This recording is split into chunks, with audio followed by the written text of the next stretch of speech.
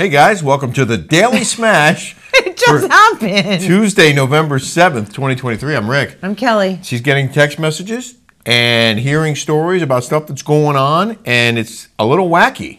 Oh my God. And you guys are probably wondering why I'm wearing a coat? Yeah. It's because it is freezing in these hotel rooms. We're in Orlando in a very nice hotel.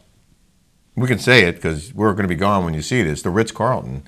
And they must keep it at 50 degrees in the hallway. It's freezing in here. We turned the air off in our room, and it's still chilly in here. You sound like you got a little cold. I got a little cold, like an allergy, whatever. But you're not used to air conditioning. I'm not used to air conditioning. I'm from Arizona, but I haven't lived in Arizona since 2004, okay? Yeah.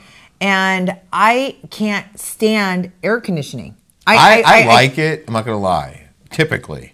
But it is freezing in here. It's freezing. It's like I'm frozen. I was gonna put my sweatshirt on. Oh my God, I'm cold. Well, you look nice in that jacket. Beautiful dress. Look at that. We had a very nice dinner. We had a crazy cool day today. Involved in a project. Can't talk about it yet. I had to sign an NDA. Yeah, but we can show you a sneak peek of a photo shoot that we did. But just a little taste of it because we're not allowed to talk about it yet. It's not too soon, but it's pretty damn exciting. Yeah. I'm excited. We're both creative people, and we're going to be able to maybe do some cool stuff. Oh. Speaking of cool stuff. I just got a text message from Jeff Lewis. Oh, yeah. Do you want to do that first? Yeah, let's talk about this. Okay, right. I just want to start off. I've known Jeff Lewis for over 10 years, okay? He has been only gracious, kind, and nice to me. When Bravo dumped me and everybody else, he was there for me. He was there to support me, to support us. He has stayed friends with you even when he was criticized for being friends with you. Yes. And me. Okay, like the whole thing I'm not on payroll with him. He has always been generous. He's been kind. And he's been nice. Yeah. He and I are the very same person. We're sarcastic. We make jokes. When we're hurt, we like to hurt back. Maybe not the brightest thing to do, but that's how we roll. We're very, very similar. That's actually a really nice way of summing it up. In a lot of ways. When you're hurt, you can hurt people, okay? Yeah. Now, is it a right way to be? No, but that's how we are. That's how we're built. And I think Jeff Lewis is wrongly getting slammed. I was just going to ask you, do you think it's unfair, the criticism he's getting? I think it's unfair, okay? I can only go by how people treat me, and he's only treated me the best, and you the best. Sorry. You okay? That's popping out. Oh, okay. I love Jeff Lewis. Yeah, he's an awesome guy. And I just met him through you, and I really, really appreciate him. He makes me laugh. He's honest. He's truthful. And I honestly feel bad for him, and I wish people would give him grace. He got a lot of criticism for talking about Chef Stu on his show on Monday's show. And he got criticism for what he said at BravoCon in the opening remarks. He's gotten criticism about the whole Krista and Heather situation. It's terrible. But can we just jump to the breaking news? Yes. That Jeff Lewis has a theory. Of course, Heather, we talked about this on our Patreon, our emergency Patreon this week, that Heather did an emergency Patreon to say that the earring that she still had, she lost one, she said the other one that Krista gave her, she had it tested and it was costume jewelry. It was fake and worth less than $100. Jeff Lewis thinks that's not the earring. He just texted me. It's 10 o'clock at night here, okay? And he said, hey, I don't think Heather is telling the truth about those earrings. I remember them, and I also remember Krista bought them. When Krista bought them and where. So Jeff is saying that the earring that Heather claims is fake is not the earring, or one of the two earrings that Krista gave Heather, that she then took to St. Bart's and lost one in St. Bart's. I don't know. I have no idea. But he hinted at that on the radio today. He said he saw them. He was there right after she bought them. And he wasn't convinced that those were the same earrings. And now he's doubling down on that. Yes. The comments we got were remarkable in that people are very firm in either supporting Krista or supporting Heather or supporting neither one of them. But like everyone has an opinion and it's very strong. He just wrote, maybe I may be wrong, but I've never known Krista to wear fake jewelry.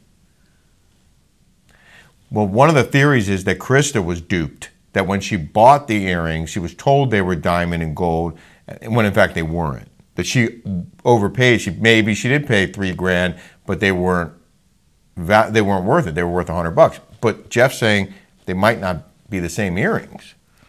I don't know. I mean, I don't see Heather taking a fake earring. You know what is so funny is that being on these shows or on a reality show, a million people can watch the same show and people have different feelings about a person. Sure. Right? Yeah. Like you could watch something and somebody has a totally different opinion of what went down. I don't know. I don't know what happened. I don't know if they're real. I don't know who got duped. I don't know. Yeah. Okay. I don't think there was when Heather said there was a conspiracy against her and this was a planned attack. Yeah. There is no way this was a planned attack. Well, Jeff said that on his show today, on Monday. He said, I don't have time to plan attacks. I'm too busy with everything else. And I believe, and he is. That I believe. He does. 100%. He's not a planned attack. He's not planning any attacks. And what would be the motivation for that? He could have been duped by Krista if they were fake and Krista knew they were fake and told Jeff they were real. Jeff could have been duped. Right. But what you said about different people having different opinions, one of the things I learned being a reporter is that you have 10 people witness something, you'll have 10 different stories of what they saw. And it could be totally different. The car was red, the car was green, the car was black, the car was white. The person was tall, the person was short, the person was heavy, the person was thin. Everyone sees something different, and a lot of it's based on their own experiences. In the same way that someone watches a TV show or hears about an event, they're going to have a very different opinion. And we see that every day in our comments. Right. I mean, from one comment to the next can be completely opposite. That's why it's hard being a reporter, because you have to get 2 or 3 sources, right? Yes, you do. And I think that's where this comes in. Listen, this whole thing is sad.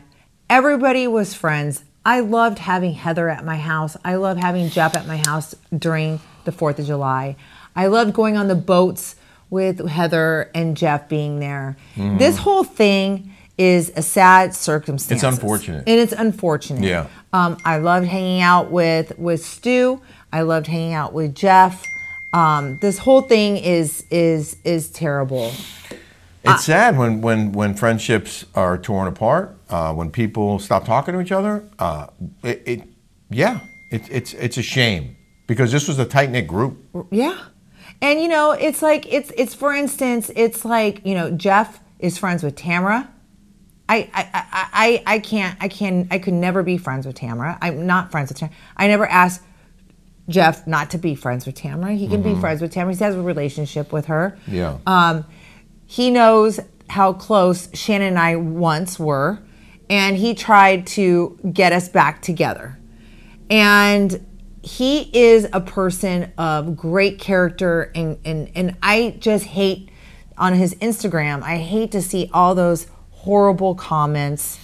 Well, you've been on the receiving end of that too, and it's like once that snowball starts rolling down the hill and gets bigger and bigger, people pile on, and it is messed up how vicious it can be on social media. Social media is it's crazy how it can be awesome, but it can also be brutal. Well, and like you guys all know, I mean, I said something on Instagram that one time somebody came after me, and I said it was God's way of thinking the hurt, and that was like the worst thing. And I didn't mean it that way. I mean, obviously, I have a heart. I don't want people to die.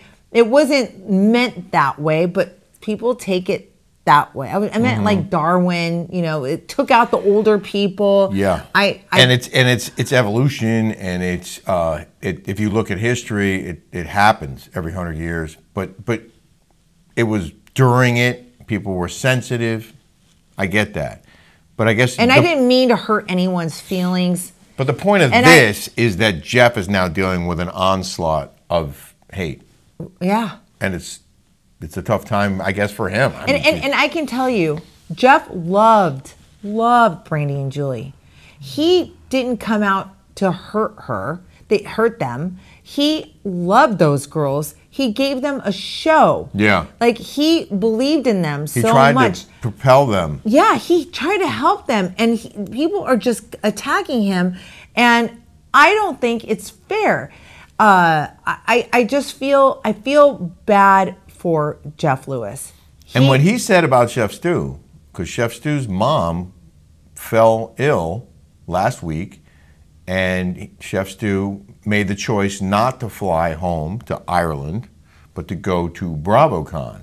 And Jeff brought that up because Chef Stu's mom died like a day or two later, and Chef Stu, I guess, had an opportunity to potentially get home in time, and he chose to go to BravoCon, and Jeff sounded like he was judging him, which a lot of people probably are and are doing anyway. But because Jeff was public about it, people came after him, right? And they thought that maybe, I don't know, I didn't read the criticism. They think he overstepped. It's horrible. Oh, yeah. They're like, he is an awful person for bringing that up. His mom just passed away.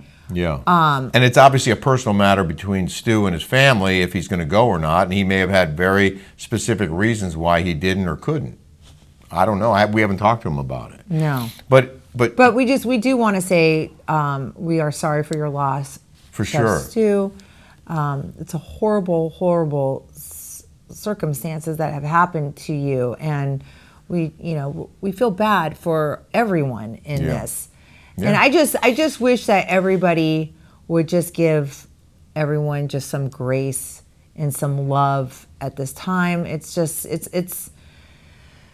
I just hate the fighting. It's just horrible. Yeah, it is a shame. And we are friends with so many of these people. And we are still friends with Heather, even though Jeff and Heather are no longer friends. And you're still friends with Jeff, even though you don't like Tamara, and Jeff and Tamara are friends. Right. And so that is still possible, and it's happening. But I don't know. It's a complicated world we live in. Mm-hmm.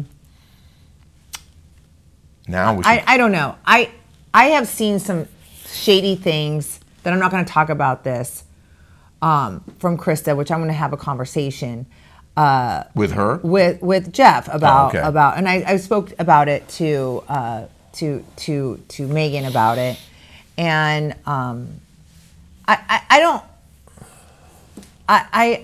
the whole thing is sad. Well, I think I want to move on to another topic. You had talked to Vicki. You were texting with Vicki, and she said something to you about Watch What Happens Live with Teddy Mellencamp, but she really wanted you to watch. Yeah. Did you learn anything more about that? No, I don't think she wanted to tell me, but she said you have to watch this. Watch What Happens Live between. They had a squash her beef. Quash, is it squash or quash? Is it? I think squash. I think they say squash your beef. Quash? I thought it was quash. I think so. But they said squash. Oh. Anyways, Teddy Mellencamp. Why do they keep bringing up? Why does Teddy Mellencamp keep on going to Watch What Happens Live? She's not on any Bravo shows. Why is she? Why does they keep making her happen? Why? They know her, and she co-hosts a show with Tamara on a podcast. So, why aren't you on? Because, everybody knows you. Because I have more conservative values than Teddy. Teddy is more. Or you've been more public about your actual beliefs. But if you think along the same lines and the same agenda as Bravo, you're invited. Okay. Okay. You get to come on. Yeah. If you go against their agenda, you're invited to everything. I'm forever, I think, blacklisted from an Ultimate Girls Trip, which I think I deserve because they charged me $16,000. I know I sound like a broken record, Yeah. but I'm just giving you guys the lowdown on what Vicki had to say. Okay. I can't wait to watch What Happens Live. I can't wait to see what Vicki has to say. Maybe we'll do a recap of it. About this Teddy Mellencamp that everyone is forcing us down their throats. It's the craziest thing. Well, we heard a lot of stories about people, and personalities. No one likes Teddy Mellencamp. We've heard a lot of stories about people, including her, who were at BravoCon, and people who ran into the people like her at BravoCon. And I don't want to betray any confidences or whatever, but people are pretty full of themselves, apparently. Oh yeah, and then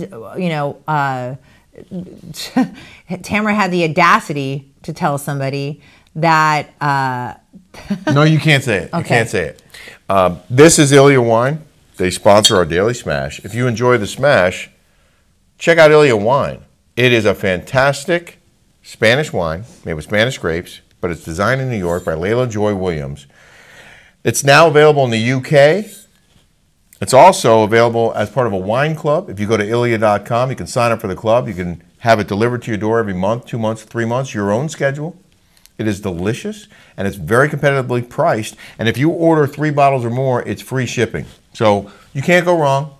Support a small business. Support Ilya Wine. Support our show.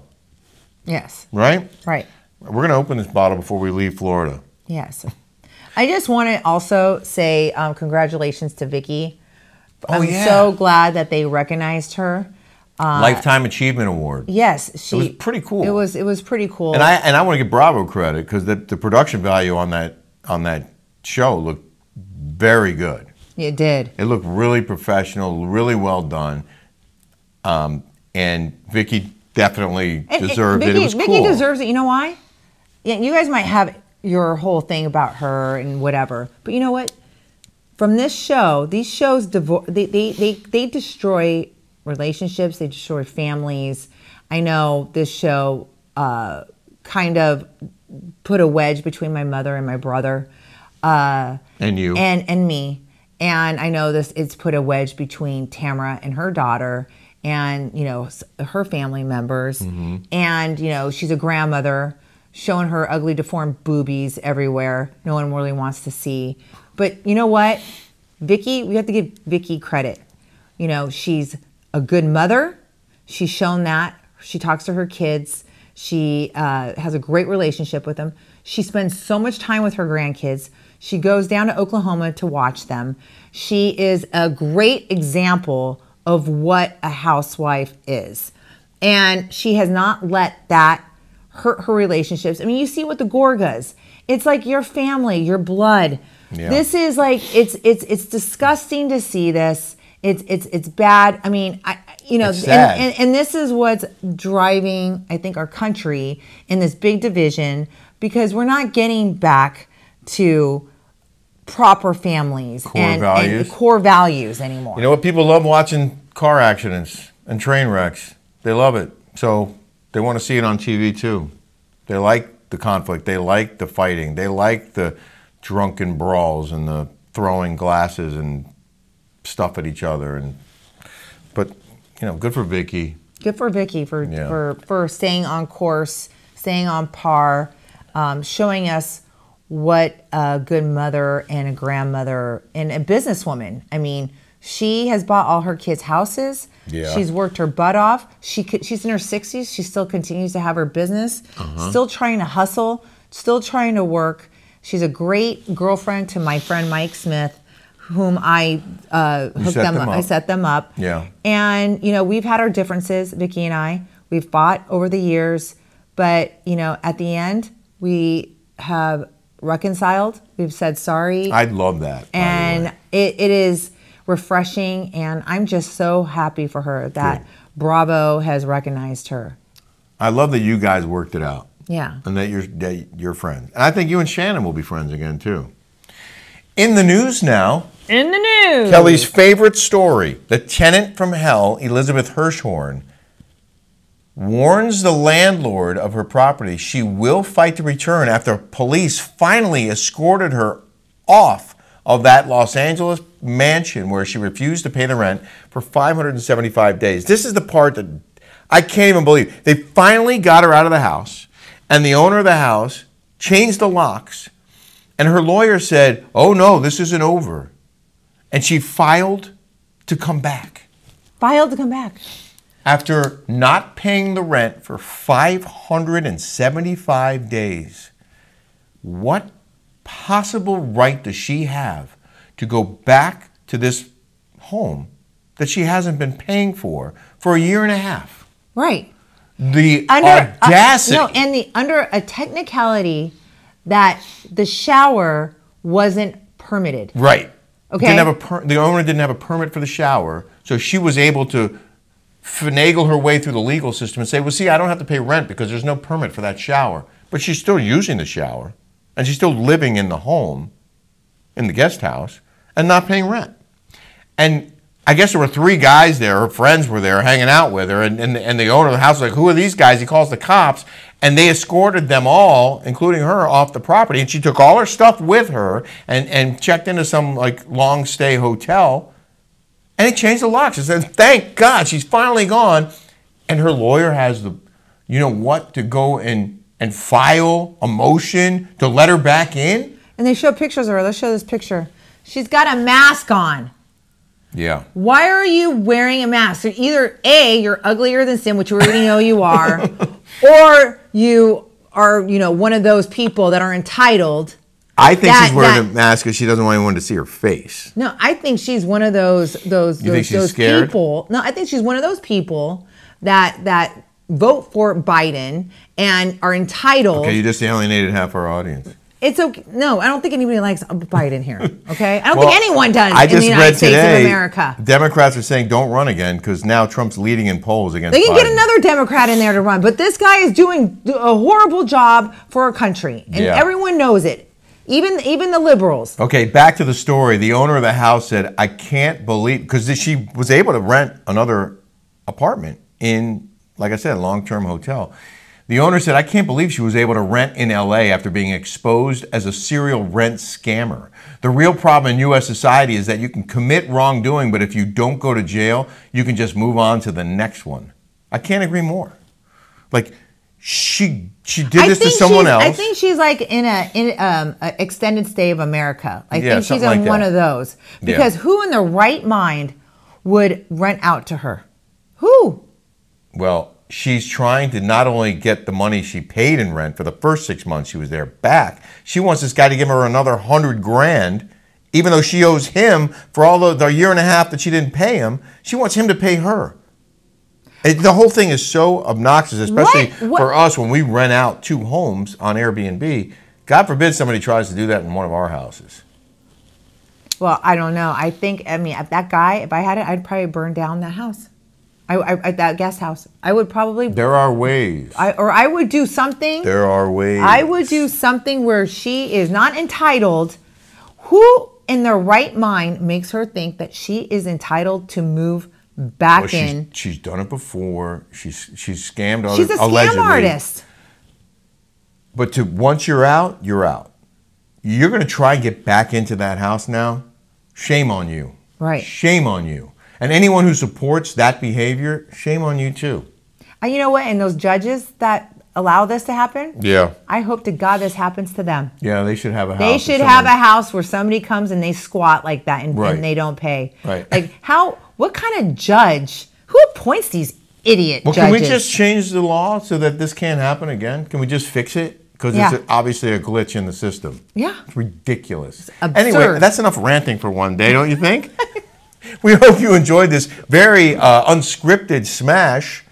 You can expect more of this here and more of this on Patreon, where we will go off and we can say whatever we want without worrying about being censored. And I love how people go, oh my God, is this saving it for Patreon?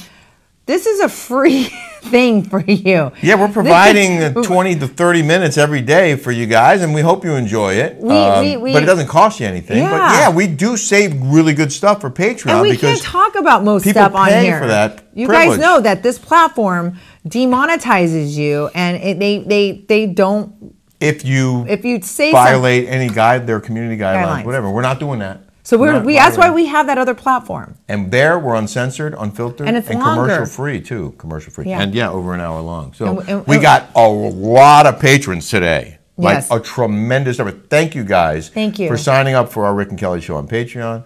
And the rest of you, come join us. It's a lot of fun. And we didn't talk about our alien wine. No, we did. Oh, we did? We did, yeah. This is so good. I know, Please it's right in the middle of get all it. that other stuff. And you can subscribe here on YouTube too if you haven't yet. We'd appreciate that. We hope you guys have a smash-tastic day. More fun from Florida tomorrow.